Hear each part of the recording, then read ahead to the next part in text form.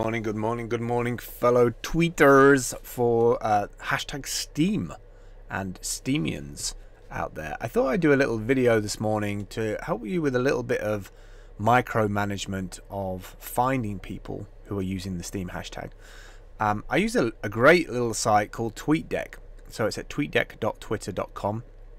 Tweetdeck got acquired, that's bought by Twitter a couple of years back, but it was a standalone product at one point. And what's nice about TweetDeck is that you get these variety of different columns, and you can create columns as well. So you can add a different column in to do lists, collection, trending, likes, things like that. But I use it very minimally to get notifications, to get messages, to get mentions. And then I also do it for searching as well. So I have a hashtag search here for Steem, and I have another one for Steem It, and you could have multiple columns next to it. But I wanted to show you it because I think it's really good to find other people who are talking about stuff about Steem.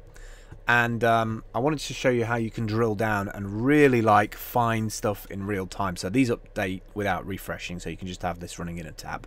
So for instance, with Steem It, if I hit these controls, I can also not only match the hashtag, I can say for a certain location as well. So if you're looking to find people, say in New York or in Pakistan or wherever you are, maybe you're traveling between countries, you can find local people as well.